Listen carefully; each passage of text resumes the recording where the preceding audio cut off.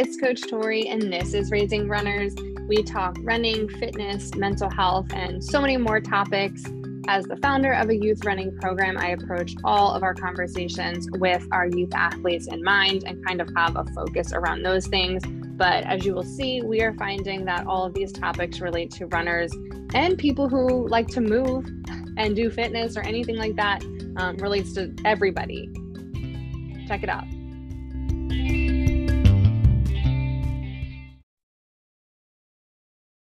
Hey, it's Coach Tori. I am here alone again today. It has just been so busy trying to schedule guests and things like that. So there will be some guests coming up. There also will be some episodes where I am just reviewing written in comments like I did with one of the running training plans podcasts. But today it's just me, and we are talking about flow state. I've just been kind of more into a lot of the mental side of running.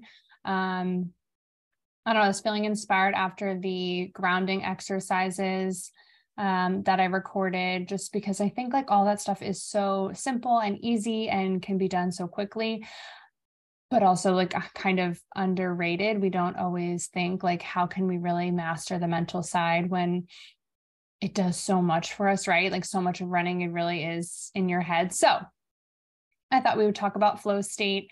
And this applies more to endurance runners, which I think is probably more of the people that listen. It's probably not a bunch of sprinters, because we're not usually talking about stuff related to that too much. But so we are talking about flow state, kind of what is it? How do you get into it? How it can help your running, and then just a little bit, some more info on that. And we will talk about that more later. I'm going to try to get a meditation expert or someone like that to talk to us about flow state and meditation and all those things, again, related to endurance runners. So here we go. What is flow state? Also, I think it's referred to as being in the zone. I think that is, for the longest time, what I knew it as. I think the first time I heard flow state was in college in, I don't even know, some extra, not an extracurricular class, but an extra class that wasn't super related to anything. And the professor kept talking about flow state and something similar to that. And at first I had no idea what he was talking about. And I was like, that sounds crazy. And I'm like, oh, that's a thing that happens often for people.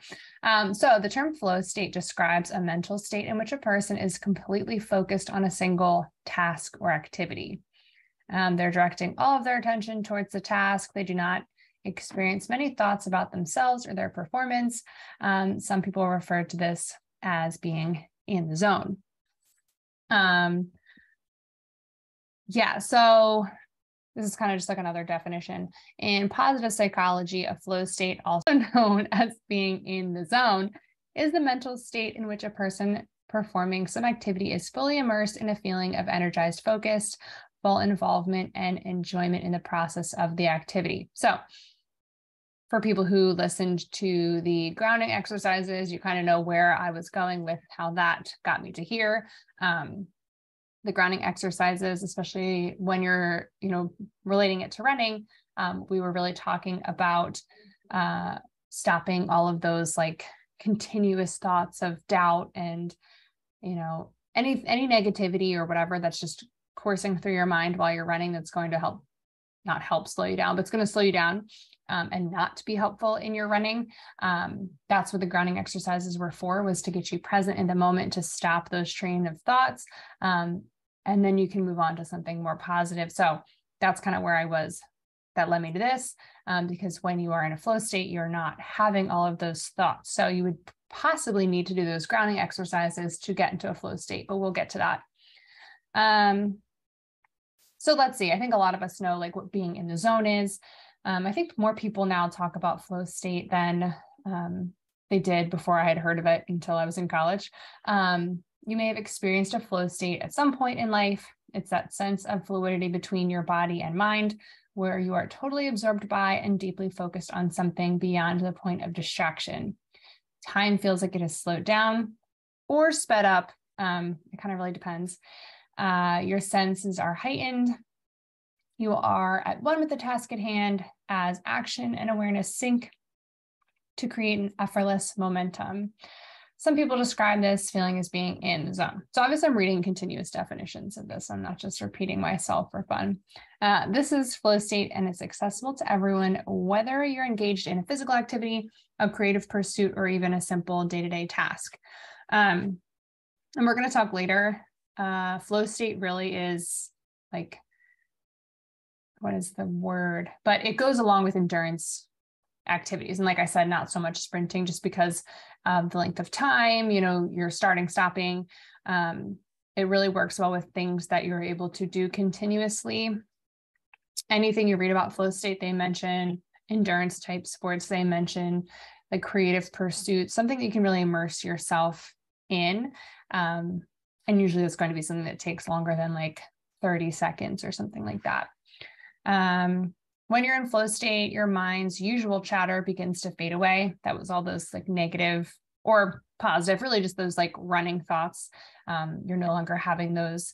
You're placed in a non-distracted zone. The feelings that would consume you under normal circumstances, like hunger, fatigue, aches, pains, melt away, and all that matters is your dedication to your craft.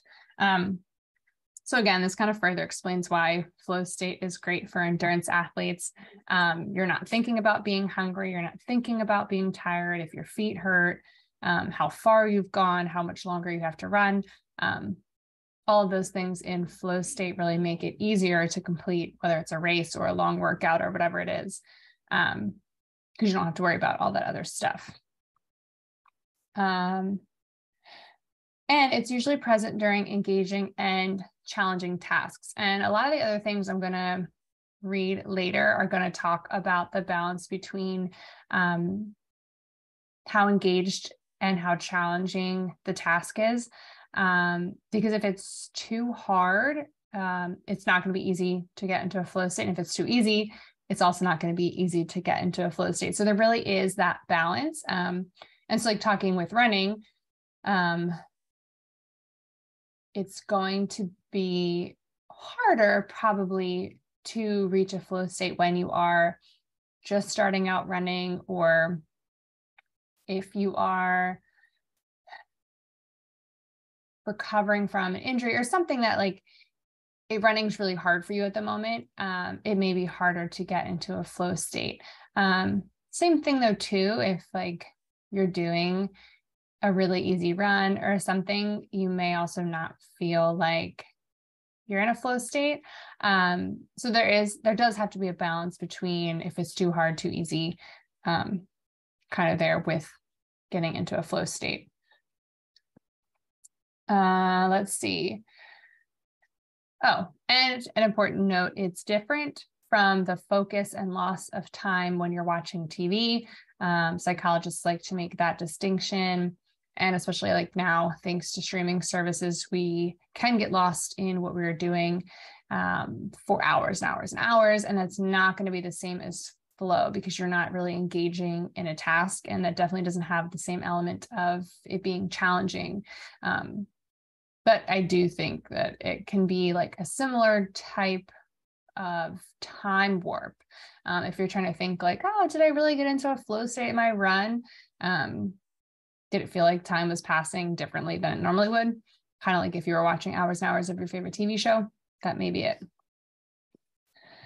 So that kind of explains what flow state is, right? It's that, I almost don't want to say like hyper-focused state, but it's just kind of a different state of awareness and being, where you are able to get fully immersed in what you're doing. You're not having those continuous running thoughts. You're not really thinking about other things like eating, drinking, how long you have left, how long you've been doing this. You're really just like, I'm running, right? And you're just running. So that's really what flow state is. And then how do you get into flow state, or even just a focus state that is needed to achieve goals like long runs or things like that? It said it can be challenging to get into the state of focus and stability of mind. Me personally, I'm someone who can really struggle with focus and attention to one task. And I constantly have a wandering mind. Meditation and mindfulness have been really challenging for me. I remember taking a mindful yoga class. First of all, yoga is really hard for me too. Just the slowness of it, I find challenging.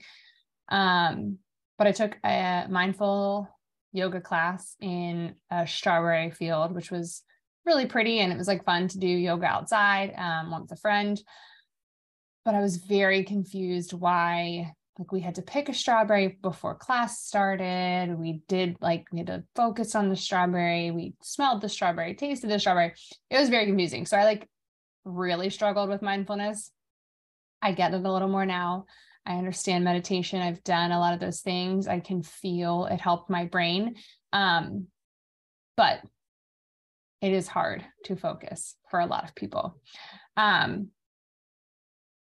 But that is what we need to easily get into a flow state. Not just say, like, if you're a distracted person or you often have wandering thoughts, like, it's not possible for you. It's just, you're probably not the person who's every run they go out on, or every time they're coloring or whatever it is, like every time you're doing some kind of activity, you're probably not getting there with your brain because you may be thinking of 800 other things. Here's a quote from the co-founder of Headspace, which anybody knows, it's like meditation, mindfulness resources. If we can learn how to apply focus moment to moment, then we'll see that play out in our longer term goals. And flow really can help us achieve our running goals. So I thought it was kind of relevant here. Mindfulness is being present and engaged in what you are doing in the moment, free of distractions, judgment, and aware of thoughts and feelings without being caught up in them. So again, this kind of speaks to the grounding exercises, being mindful, being present. All of that is going to be related to getting into a flow state so that your runs are going to feel almost effortless. More on how to get into flow state. So some things need to be happening for that to happen. You need to care about what you are doing. So you have to care about running. If it is running, you have to want to be running. It can't, it's not going to happen for things that you don't want to do, things that you don't like doing. So it's kind of important too. You really have to evaluate, like, how do I feel about my running? Because that can really affect it too. And like I said before, it can't be too easy or too hard. And you need to adopt a process thinking instead of outcome thinking, or process-oriented goals versus outcome-oriented goals. So not just like, I need to finish this 8-mile run, but like, I'm doing the run because I'm becoming a better runner. I enjoy running this route. Just thinking about it differently, right? Having those different goals of like, I'm running to become more fit for the things I want to do. Am I explaining process goals right? But not thinking of just the outcome. Like, I need to do this to PR my next 5K. That's probably not going to get you in the right mindset to have easy access to a flow state, right? So thinking of the process, you are working hard to become better at this. You are working hard because you enjoy it. You're running this 8-mile run because you like to run 8-mile runs. It's important for you to do it for your training, anything like that. So not just thinking of outcomes or the finish line, it's the process. Other tips are doing something you love. So kind of like I said, you have to care about what you're doing. Most of the time you're going to get into a flow state if it's something that you love to do or care about doing. Creating a ritual. And this also is great for running because a lot of us already do some kind of warm-up routine, or if it's not a warm-up routine, it's I put on the same shoes every time. I have an outfit I like to wear when I go on a run. I make sure I have my watch set before I go. So you have some kind of ritual, even if it's not like stretching, drills, all that stuff. Identify peak times for your run. So peak times of focus or peak times of not distractedness. So if you're trying to get into a flow state with your run, not doing it when you're rushed, not doing it when you're exhausted and you think that, your brain just wants to turn off because that's not the same thing. So trying to do these runs during a time that is good for you, good for your brain. You're not hungry. You're not worried about lunch. You're not thinking I have to get back to work, anything like that. And then of course, eliminate distractions. So I don't know if we talk about it in the stuff I have written up now, but another thing that's mentioned is obviously your phone can be very distracting. So for people who are really into like their data watching the entire time that they're running, maybe leave the watch at home or turn off Strava or whatever it is. It's going to keep dinging in your ear of like, you reached this mile. This was your pace. This is your heart rate. This is the zone you're in. So focusing on those things is not going to help you get into a flow state for those runs. So if you have a run, like an interval workout or something where you need to just constantly be checking if you're done the time or if you're done the distance or whatever it is, like that's probably not going to be the run to try to do this too. And I wouldn't recommend like not bringing your phone, just like safety reasons and stuff like that. But I mean, there are ways to minimize distractions for your run. Also like not doing a route that you've never run before. So you don't have to be worried about, did I turn the wrong way? Do I need to go this way? Oh, I need to watch out for this pothole that just popped up. Kind of like knowing where you're going is also going to eliminate distractions. And then like if for people who listen to things, I believe they recommend like music. I think it's repeating songs, but also there's like a lot of playlists you can find that are good for like meditation or like flow state thinking. And it's going to be kind of repetitive. I don't know what the right word is. I want to say electronic, but I don't think that's what I'm trying to say. Like there's not words to it. So like those are going to be distracting words that you want to sing along with. That's just going to refocus your brain on those things. But like background kind of music or like soundtrack kind of music is more what they would suggest in terms of just kind of setting yourself up for a better potential to reach a flow state while you're running. And then meditation, kind of like I mentioned already, can help. So possibly not meditating while you're running, but meditating before you're running to really set your brain up for a good space of like being stable, being in control, knowing where you're at. Like those kinds of things are going to help you get into a flow state for your run. And then benefits with running or just like benefits of achieving flow state in general. We kind of said it already, but if you're in a flow state, running is not going to feel as hard. You're not going to worry about, oh, I'm hungry now, I'm thirsty now, my foot hurts now, I'm tired now. So you'll most likely be able to run longer distances or just longer time for your runs. And a lot of us, that is what we're really trying to achieve. So that's obviously going to be a benefit. When running, we're using energy, and when doing longer runs, well, most runs pretty much, right?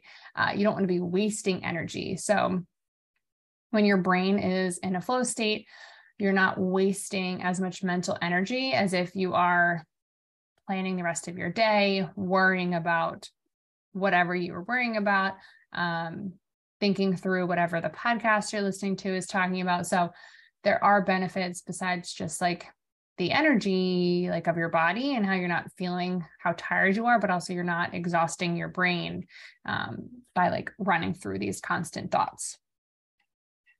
High levels of concentration. So obviously that's a benefit if you're able to concentrate and be really concentrated or really focused. I don't think anybody can really argue that that's usually an issue or not a benefit. So it's not always needed with running to be like highly concentrated. But if you're thinking about like a more like tactical trail run where concentration is really important, like focusing on like what the trail looks like, following the routes, all those kinds of things, like being able to have a high level of concentration is important for certain kinds of runs too.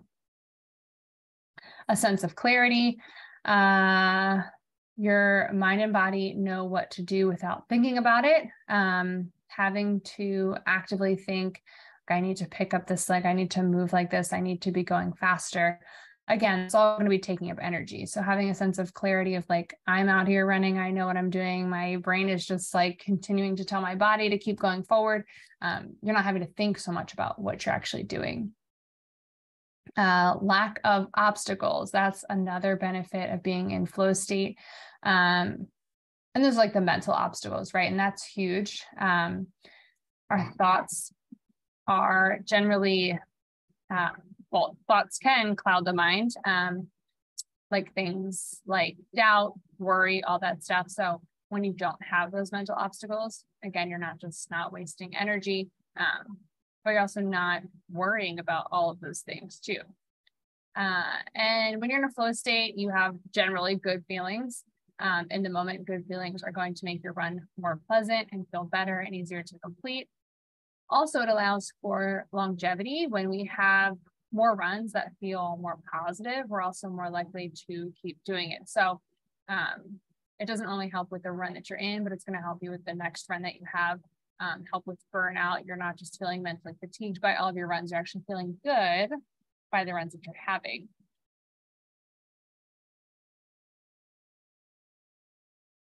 So this is just more facts about flow state. And like I said, again, we are going to try to have a guest on to talk more about flow state and meditation and how that helps endurance athletes.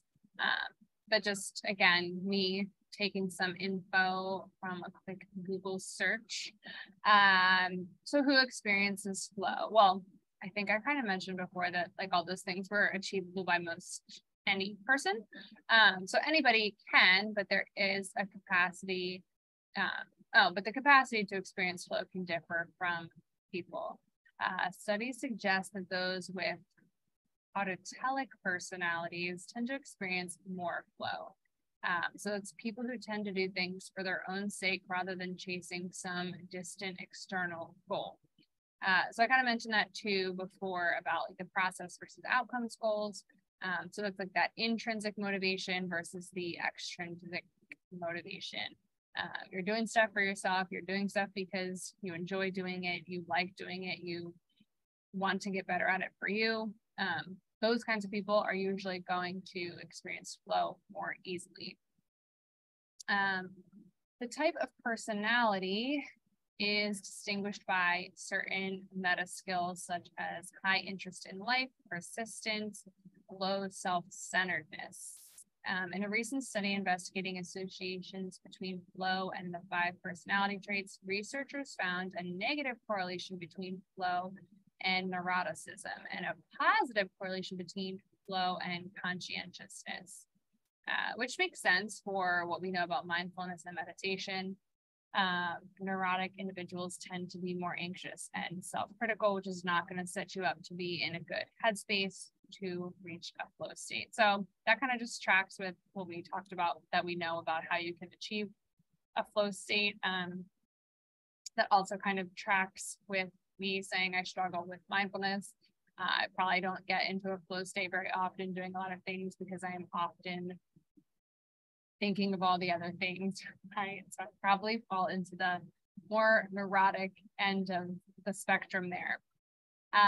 State of flow has rarely been investigated from a neuropsychological perspective, but it's becoming a focus of some researchers because I was trying to find some more sciencey info for everybody. And I did find some articles, but again, I think we'll save those for when we are actually talking to some experts about flow state. So there have been some studies that have found an association with decreased activity in the prefrontal cortex in a flow state. So the prefrontal cortex is an area of the brain responsible for higher cognitive functions such as self-reflective consciousness, memory, temporal integration, and working memory. It's an area that's responsible for our conscious and explicit state of mind. So again, I think that kind of makes sense if we think about it from all that we've talked about already about flow state. You really don't need to be self-reflective in flow state. Memory is not really going to help you at that time because that would just be thinking of other things that aren't what's happening right now. And the big thing about flow state is that mindfulness, being present, and just being in the moment of whatever you're doing. However, in a state of flow, this area is believed to temporarily downregulate in a process called transient hypofrontality. This temporary inactivation of the prefrontal area may trigger the feeling of disorientation of time, loss of self-consciousness, and loss of inner critic. Again, that all tracks. There's actually one runner that I work with who describes one of their runs as, at least once they described their run as they were unconscious for it. And when I first read this, I was like, oh my gosh, they like worked so hard, they became unconscious. But then further description was just talking about how they don't remember the passing of time. So it sounds like they reached a flow state during that run, but just didn't know how to like articulate that. So yeah, the distortion of time is a big thing, and really not being aware of all the other stuff that's going on. The inhibition of the prefrontal lobe may enable the implicit mind to take over, allowing more brain areas to communicate freely and engage in a creative process. And when we talked about flow in the beginning, we said like endurance sports often are something people will experience flow with doing, but also like creative activities as well. There's been a hypothesis of dopamine reward circuitry, since curiosity is highly amplified during flow. And these are things, again, I think we'll talk more when we get an expert to talk to us about flow later down the line. Let's see. Oh, another interesting thing, and again, I would like to talk more with someone else about this as well.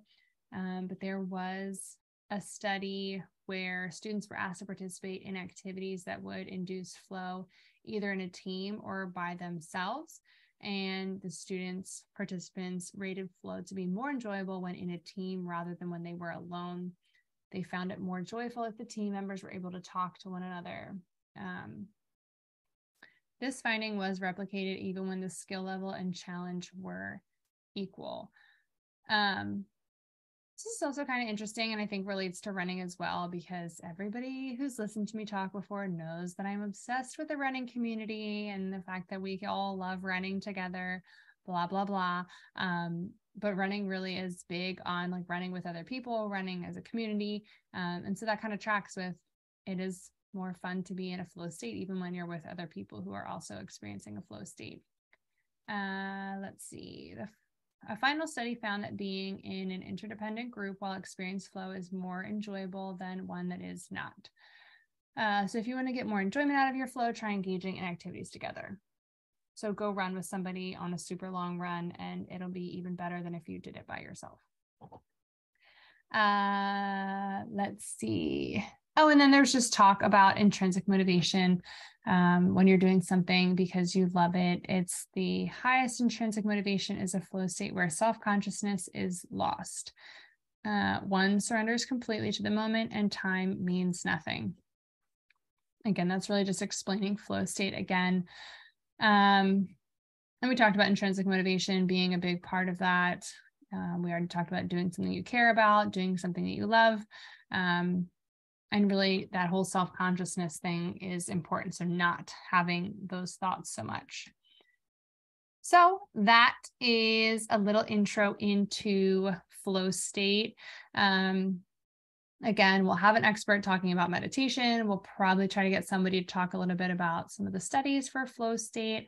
Also, I'm not a big meditation person, but I'm going to try to find some meditations maybe that are specifically geared towards running or something like that, to kind of give some suggestions of meditations to possibly listen to while you're warming up, to maybe even get your brain a little more ready to get into a flow state for your next long run. So working on some of those things, because like I said, I really am in a space where I want to focus on the mindset, mental side of running, all of that, because I do think that's so important for helping kind of all runners be their best. I promise I'm not completely off track with the mini series that we have been kind of like back and forth going through on optimizing running for very busy people. I feel like I picked a really busy time to do that because it was super relevant to me. but I am working on that still, trying to schedule some more guests to talk about like sleep recovery, mindfulness, mindset, some of the other things that we talked about as well. So that is still happening. It's just going to be like a mini series that's stretched out a little longer, but we are working on that still. So there will be more info on that. Make sure you check out YouTube. If you're not watching this on YouTube, you don't have to check out YouTube to watch this video again, though. But I am slowly, as I am super busy, trying to put more resources on YouTube for everybody. So things about like the grounding, the mindset, the flow state, trying to get more training plans up there in the next couple of weeks as well. If not training plans, just a couple more things about different workouts. So working on all of that. Yeah. So let me know if there's other videos, resources that you think will be valuable.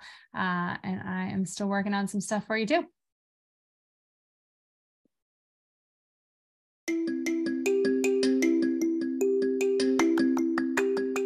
Thank you for tuning in. Make sure you rate, review, subscribe, all the things that you can do for a podcast that you enjoy listening to.